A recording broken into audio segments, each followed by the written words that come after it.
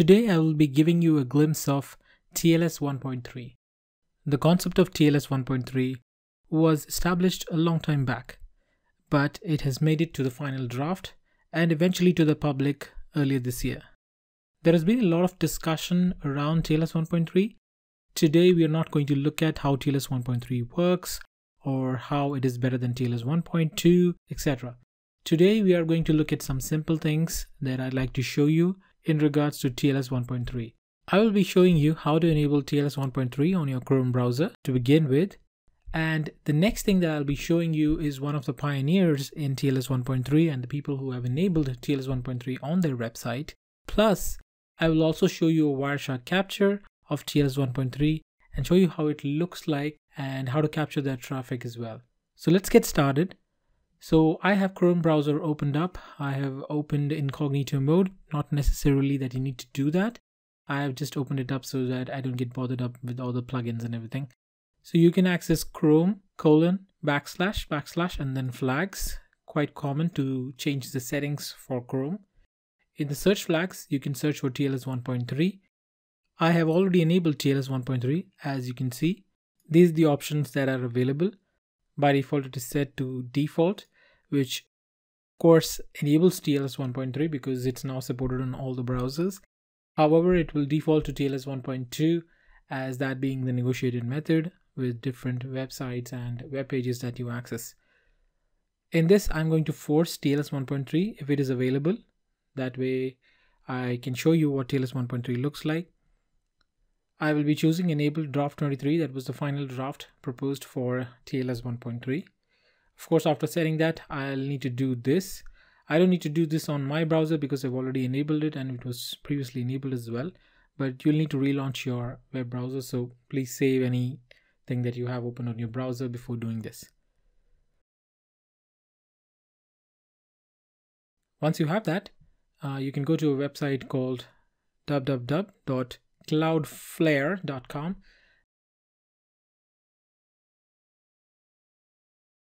In this website, as you can see in the security section, you can open this tab. This is the Chrome developer tools. You can open this up using the F12 key on your keyboard. Once you have this up, you can see that the connection is strong, secure, and it is TLS 1.3. The encryption algorithm is also mentioned over here, the cipher as well as the key exchange, which are the two parts of generic TLS. So what we are going to do over here is I'm also going to show you a Wireshark capture, which I captured for 198.41.214.162. Might wonder what this is. This is actually cloudflare.com. You can ping cloudflare.com to figure that out. So I've filtered it. As you can see, it starts from the generic TCP handshake and then it proceeds with client hello and etc. You might notice if you're a TLS enthusiast and if you follow TLS very carefully, and if you've studied TLS, that the handshake over here is slightly different from how it looks in TLS 1.2.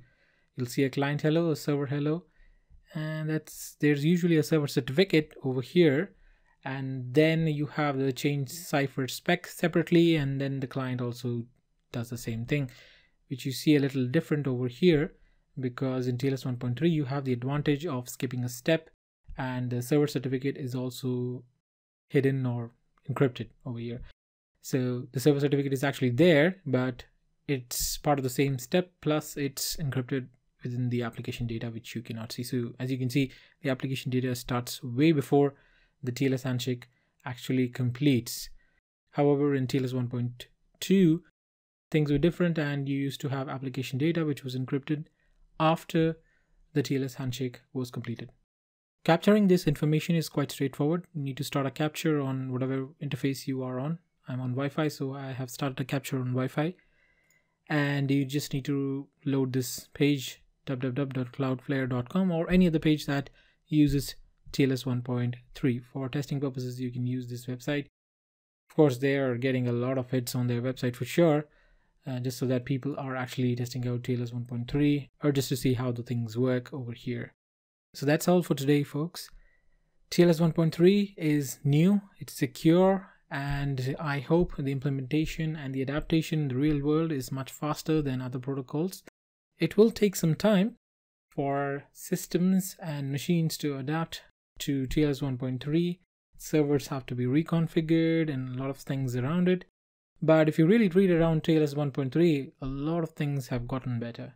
So read about it on Cloudflare's blog about TLS 1.3 or any other resource that you can find on the internet, and you'll get a ton of information around TLS 1.3.